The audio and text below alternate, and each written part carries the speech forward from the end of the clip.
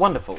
You now know pretty much everything you need to know about modifying an existing style or collection of style sheets in Campaign Cartographer to customize your map. Let's just draw out white on this now. And you can see that our ship looks really quite professional.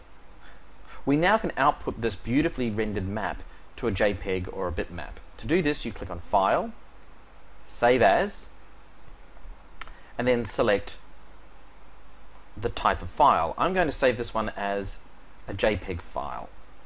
I'm then going to click on Options, and I'm going to select the dimensions. Now 6000 is way too big. I'm just going to make it 2000. So that's how many pixels across it is. It will crop the image to the aspect ratio. So in other words, we know that this image is wider than it is tall, so it'll crop the height accordingly. I'm going to make my JPEG quality 100% because I really want this one to be a nice output. And then click on OK. Give it a file name. Scout Ship 1. And save.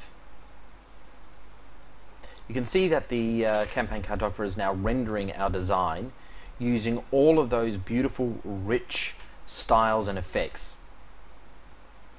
This can take a couple of minutes depending on the speed of your machine.